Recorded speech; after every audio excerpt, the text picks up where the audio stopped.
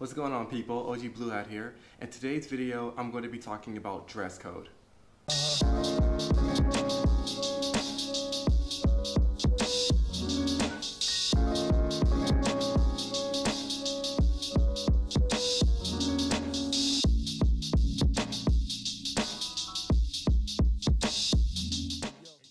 I was going to make this video gender specific, but then again I realized that we live in the year 2018, going on 19.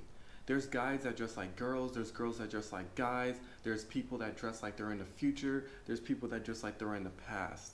I don't judge, more importantly, I don't care. Therefore, this advice applies to whatever you identify yourself with. Hey guys, I'm currently editing the dress code video right now, and I hate how insensitive I sound in this last scene. I'm not gonna go into a rant, at least I'm gonna try not to, but I just have to clarify a few things. Every CCC center is LGBTQ friendly, and it's a place where you can dress how you want to dress and be who you are as long as it's appropriate. And when I say appropriate, I mean under the basic guidelines that I'm about to cover in this video. I just want to clarify that I support what anybody wants to be or see themselves as. You're entitled to your own life and should be able to be yourself wherever you go in life. And I just want to apologize for how insensitive I sounded in the last scene. Okay, now back to the video. You're unable to wear super short shorts, crop tops, or anything else that's revealing.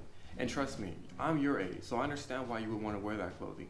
It's trendy, comfortable, and it keeps you cool on a hot day. And if you really do want to wear that clothing, then I suggest wearing it off the center so you don't have to hear administration's mouth or have an EEO complaint filed against you from a fellow corps member. You also can't wear clothing with beer, drugs, sexual activity, or alcohol on it. You also can't wear clothing that promotes gangs, but nobody can stop you from wearing a certain color. You can wear all red, all blue, all black, hell, all rainbow if you wanted to.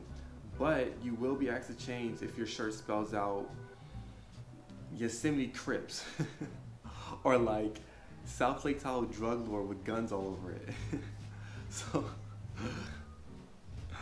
Okay, so to reiterate, no clothing with gang, sexual, alcohol, or drug symbols on it.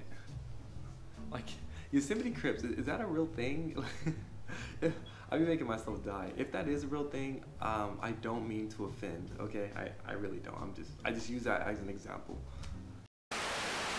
It may sound ridiculous, but there's also dress code for inside the dining hall. You're forbidden to wear tank tops because they're afraid that your armpit hair is gonna fall into the food. You also can't wear open-toed sandals or slippers.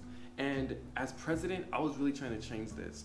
They forbid open-toed sandals or slippers because they're scared that you're gonna file for workers' comp if hot food falls on your foot. And they're also scared of you dropping a knife on your foot, but all the knives are super dull. And the last reason why they banned open-toed sandals or slippers is because of people's feet. And this one, I mean, I actually agree with it. It would be nasty if you're eating and someone's feet smell like a skunk on diarrhea. And that's not even a joke. There's some people that just have poor hygiene, and yeah, just wait and see, you'll find out. I'm not sure if this rule applies to any other CCC centers, but at Tahoe, we're unable to wear our uniforms to dinner. After work, we're sent to our rooms to change out of our uniform, which kind of sucks because it takes away from our eating time, but they do that because they don't want us hovering around food with a dirty uniform. You're not allowed to wear CCC gear off a center if you're not working, and that's because they're afraid that you're going to misrepresent the program.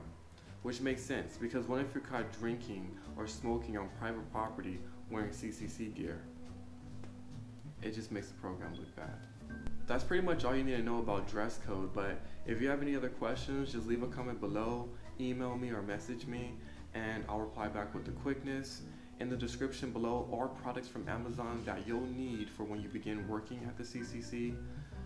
Other than that, please like this video if it was helpful, subscribe, and remember to strive to become the queen or king in your passions. Peace out, guys.